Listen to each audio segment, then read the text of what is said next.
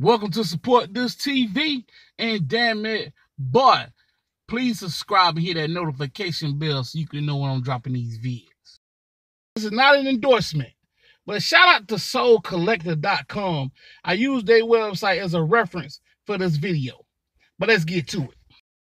Now, this may come to a surprise to most of you, but Skechers earned more than $4.64 billion in revenue during 2018. I remember when there was a time where wearing Skechers was not cool. I remember when 310 Motoring. A lot of y'all probably remember 310 Motoring. 310 Motoring was a custom car company out of LA. They went by the area code at the time, 310. And every time you seen music videos, you seen 310.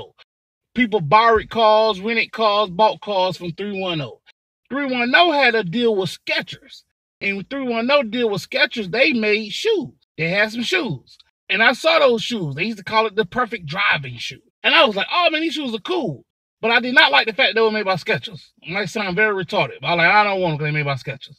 Then they did a deal with Game. Well, Game came out with some shoes called the Hurricane. These was through 310 through Skechers. They was the middlemen for Game having a shoe deal, and they were called Hurricane. And I remember seeing those shoes, and I was like, I don't know. Game was red hot at the time. Game had just came off selling 5 million records. If you are a fan of Game and you don't hear Game music, Game remind you that he sold 5 million records on his first album.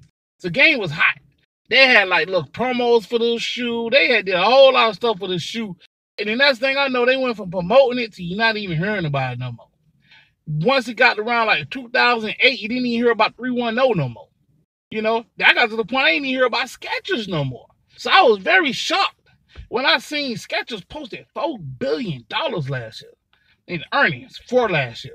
Skechers is doing their thing. I guess back at them times, Skechers was just trying some shit. Because I don't know if y'all remember, Nas had a shoe at one time. Yeah, Nas had a shoe one time. Okay, Nelly had a shoe at one time. I don't know if y'all remember that. Birdman had to deal with Lugs. I don't know. I think Birdman deal with Lugs still going on. Is Lugs still around? I don't know. Lugs gonna be one of those ones that you don't know is around till they post a big number. You like, damn, they still make those too. But Hurricanes came around that time where everybody had an ugly ass shoe. G-Unit had an ugly shoe. Master P had an ugly shoe. It was a lot of ugly shoes running around that time, man.